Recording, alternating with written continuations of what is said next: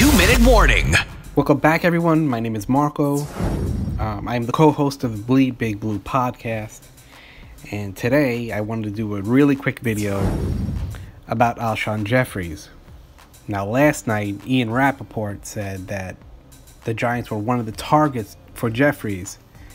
And I think he just threw that out, because you could file this under not gonna happen. The Giants have now $13 million under the cap after franchising JPP. The money's just not there.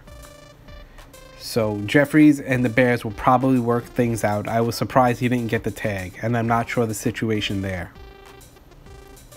But one person that we can look for is probably Brandon Marshall, who was my target all along. I think the fit is right.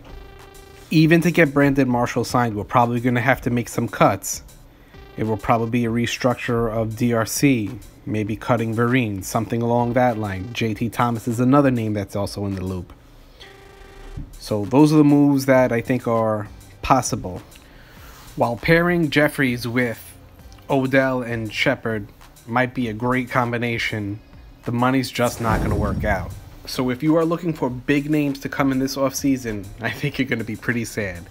The big names that we're going to sign is JPP. All right, everyone. Thank you for listening and watching. Please hit that subscribe button. Like this, share this, and I'll be in the comment section, and I'll talk to everyone later. Peace.